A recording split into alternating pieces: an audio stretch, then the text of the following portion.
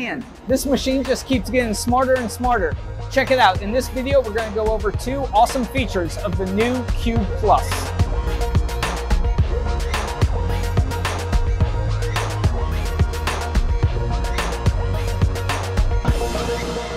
Hey everyone, I'm Christian and I'm here with the Weinig Cube Plus, this machine right in back of me. In this video, we're going to go over 2 really exciting brand new features of this machine, the mobile spindle and the auto stacker. Now, if you haven't seen any previous videos on the Cube Plus, check them out. I'm going to put links to those videos in the description of this video. But let's get started. All right, so the first feature I want to talk about is the mobile spindle feature. Now, I know what you're probably saying, all the spindles are mobile, right? They all move based on the values that the operator puts in the controller, and that's correct. But this feature now moves one of the spindles, the left spindle, depending on the width of the piece automatically. Now, it does this because the mobile spindle feature outfits the machine with this photo eye right here on the side. Now, this photo eye actually measures your workpiece while it's on the in-feed table and sets the spindle to the appropriate position. Now, inside the machine,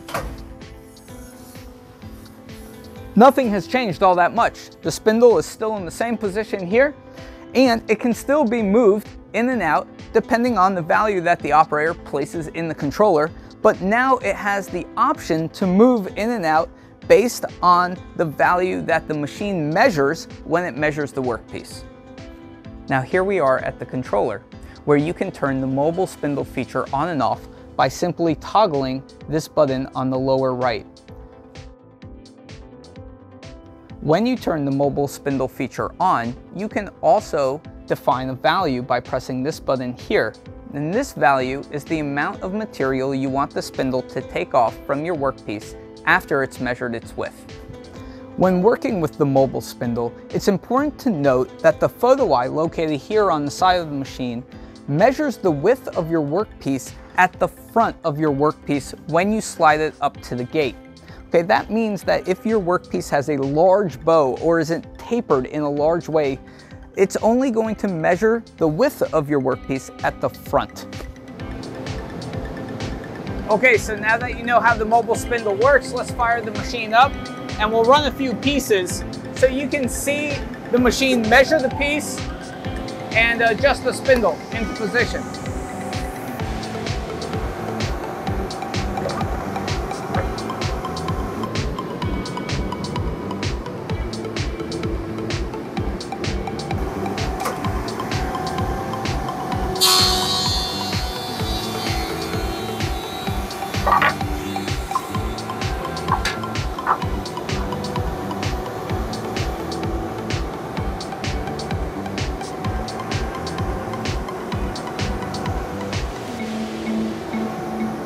As you can see, the adjustment was made.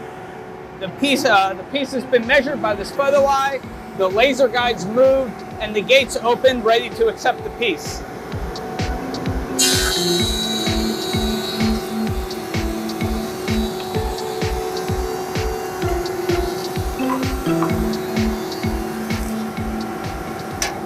I got my next piece. I'm going to put it up to the gate. I'm going to let the machine measure it. It's measuring it, it's adjusting the spindle position, it's set, the gate opens, and I run my piece. Now the next feature I want to talk about is this outfeed auto stacker.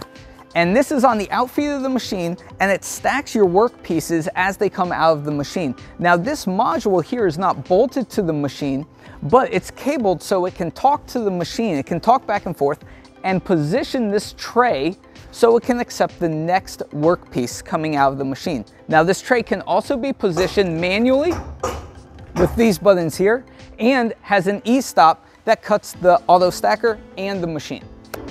So now we're at the controller, and as I mentioned before, the auto stacker and the machine are cabled together so they can talk. Now, that's because when you're feeding the machine from the in-feed, you don't have a great view of the outfeed. So the controller tells you right here, with this number that's displayed right in the middle of the workpiece diagram, how many pieces of the current thickness you're running can be put on the auto stacker before you have to unload the auto stacker. Now, a couple things to note about the auto stacker before we run some pieces through. First off is because the module is not bolted to the machine, it can easily be moved out of the way. You can turn it off in the controller and therefore operate the Cube Plus without the auto stacker, and then bring it back into operation at any time. The other thing is that the tray here comes with 2 indents, and this makes it easy for operators to pick up their load of work pieces from the tray. Okay, so now that you know how the auto stacker works, we're going to run some products through the machine so you can see the auto stacker move that tray down to accept the pieces at the correct thickness from the machine. All right, so let's go.